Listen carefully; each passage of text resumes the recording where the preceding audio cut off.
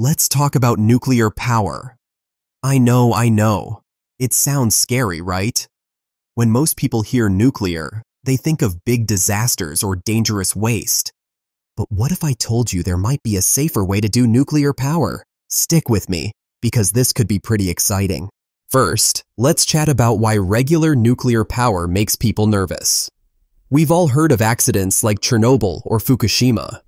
Those were really bad, and they make nuclear energy seem super dangerous. Plus, nuclear plants make waste that stays radioactive for thousands of years. That's a long time to worry about something. But here's where things get interesting. There's this stuff called thorium that could change everything. It's kind of like uranium, the stuff we use in nuclear plants now, but it's different in some really cool ways. Now, before we get into thorium, I want to tell you about something that just happened. China. Yep, that China. Just announced they're building a brand new kind of nuclear reactor. And guess what? It's going to use thorium. This is a big deal, and I'll tell you why in a bit. So, what's so special about thorium? Well, for starters, there's more of it. It's easier to find than uranium. That's good news if we want to make a lot of energy. But that's not even the best part. Thorium is safer than uranium in a bunch of ways.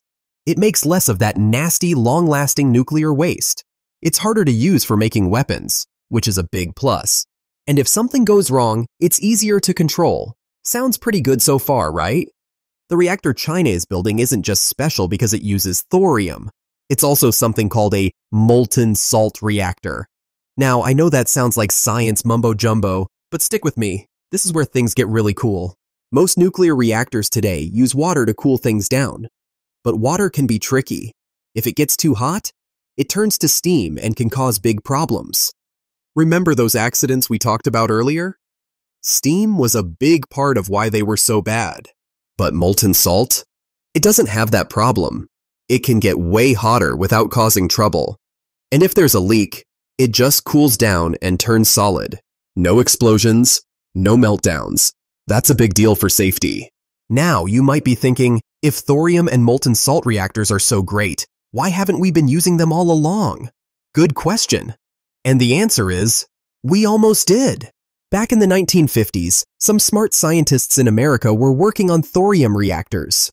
They even built one that worked.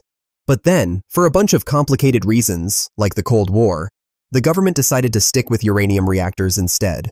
Fast forward to today, and China is giving thorium another shot. They've already built a small test reactor out in the desert. It's not making power yet, but it's helping them learn how to build bigger ones. And that brings us back to the big news I mentioned earlier. China says they're going to have a real, working thorium reactor up and running by 2029. That's not too far away. But here's where things get really exciting, or maybe a little tense depending on how you look at it. China isn't just doing this for fun. They've got big plans. See, China has enough thorium to power their whole country for 20,000 years.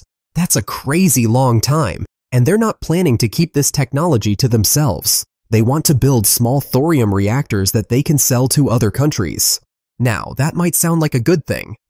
After all, if thorium reactors are safer and cleaner, shouldn't we want everyone to have them? But some people are worried.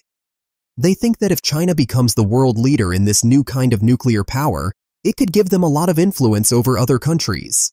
So, what's everyone else doing? Are they just sitting back and letting China take the lead?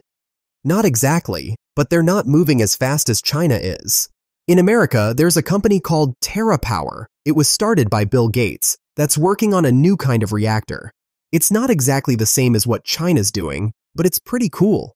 They're using molten salt to store energy from their reactor, kind of like a giant battery. Over in Europe, some companies are teaming up to work on thorium reactors too. But they're saying it'll take them until 2035 to have something ready. That's a long time in the world of technology. Now, I don't want you to think this is all smooth sailing. Building these new reactors is tough.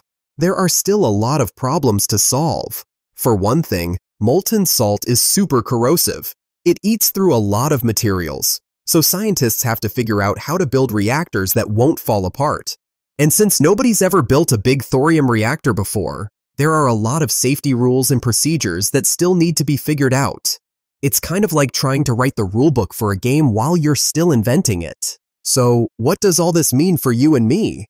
Well, it's hard to say for sure, but if thorium reactors work out the way some people hope they will, it could be a big deal.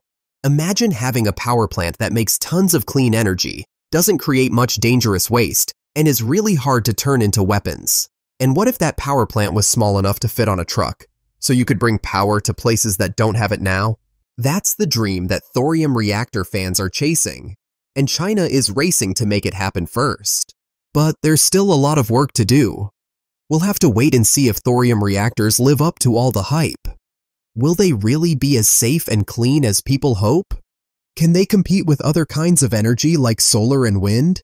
And what happens if China gets there first?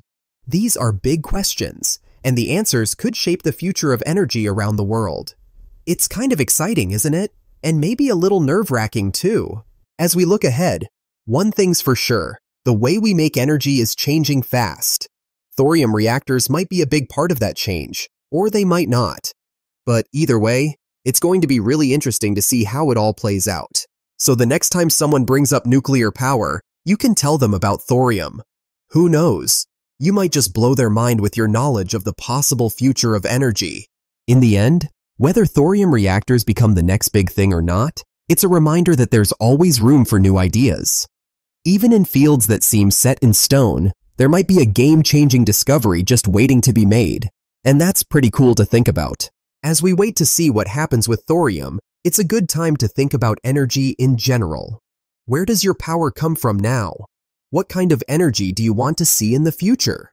These are big questions, and the answers could shape the world for generations to come. That's all for today's Nuclear Know-How. If this video lit up your day, don't forget to subscribe. It's like uranium for our channel. Got thoughts? Drop them like neutrons in the comments. Stay curious and I'll catch you next time for more mind-blowing science.